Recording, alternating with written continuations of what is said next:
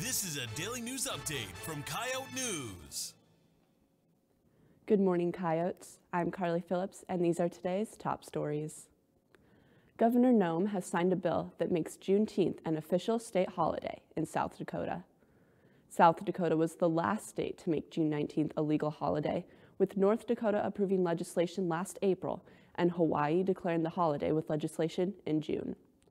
Juneteenth commemorates the end of slavery in the U.S., when 3 months after the Civil War ended and 2.5 years after the Emancipation Proclamation was signed, word of freedom was spread to enslaved Black people in Texas.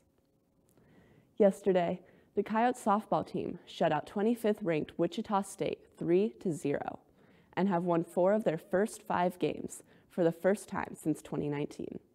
Their next matchup is versus Georgetown on the 18th. That's all for your daily updates. Be sure to follow us on Twitter, Instagram, and Facebook. Thanks for watching.